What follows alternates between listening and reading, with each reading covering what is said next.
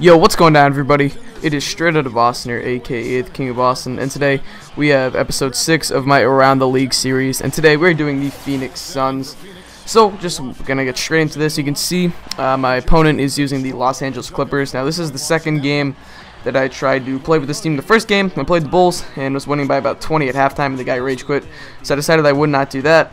But this guy actually ends up rage quitting after the third quarter, so it was a little bit longer of a gameplay. I kind of wish I had just, kept the gameplay against the Bulls. But anyway, don't want to ramble too much. I want to get straight into this, talking about the roster, because this isn't that long of a video. First off, I want to talk about Goran Dragic and Marcin Gortat. Now, Goran Dragic is who I believe one of the most underrated players in the NBA. He is so good. He's so talented. He's played under Alvin Gentry and the Phoenix Suns before, which I think is big when you're replacing a guy like Steve Nash. Just when you're replacing a point guard in general, I think the point guard is one of the most important, probably the most important position in basketball. And if your point guard can't learn the system, then you're going to struggle as a team. And I think that getting Goran Dragic was the perfect player to replace Steve Nash.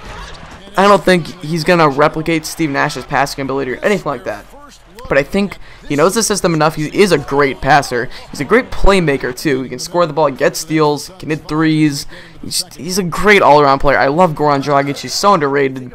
If you haven't seen him, just check out his highlight clip. I mean, or some of his highlights or whatever. You will be amazed at what this guy can do with the ball in his hands. It is very amazing. I think that when you have a guy like Steve Nash who makes everybody on your team much better, the best guy to replace him with is a guy like Goran Dragic, because I just think he was the perfect replacement for Steve Nash. And I'll talk about Marcin Gortat too. They've talked about trading Marcin Gortat, which I'm not a big fan of them doing. I don't know what his contract's like, but I think if they can keep him, they should keep him.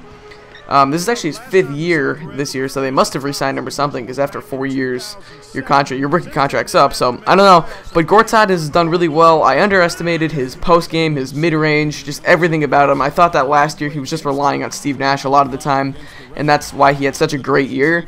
But I underestimated him as a player, and he's proven that he might not be the same player that he was last year, because Steve Nash is the type of player that makes your big men much better than they really are, much better than they really are, just because he's Steve Nash and he can set you up so well. But Gortat's really proved that he can be, a top 5 center in the NBA. I'll say that I don't know if he is one. It's so much debate on that. But I think he could be one. I think he could be one this year. I think he could be one for years to come. He's still young. He is only, he's born in 1984, so only 28 years old. He's got a lot of room to grow, a lot of room to develop too. Well, actually, I shouldn't say that, but he's got a lot of room. Well, I don't even know. He's a great player, and the Suns should be very excited about having him and Dragic, hopefully for the long haul.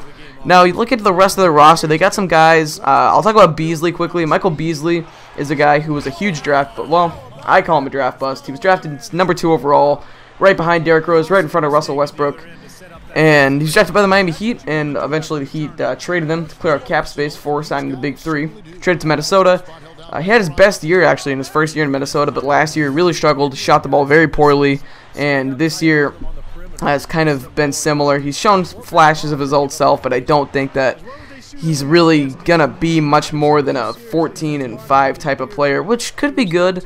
I don't know. I mean, he's 6'10", he's athletic, and he can play the small forward position, so there needs to be room. I mean, there doesn't need to be room, but there should be room there for some sort of improvement. But he's a scorer. I mean, he's the guy who you put him in for 20 minutes a game coming off the bench. He could do you well.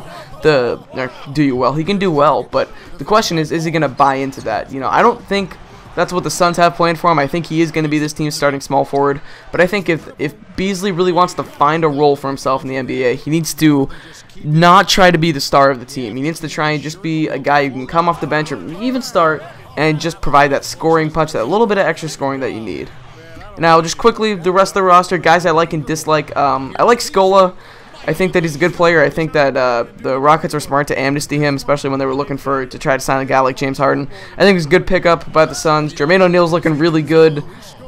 He was terrible on the Celtics, but he's looking really good right now for the Suns. Markieff Morris, I really like. I'm big on him. He's a second-year player out of Kansas. I think he could be the power forward for the future of this team. Kendall Marshall, this is a bad draft pick, I think. But he's I can't talk.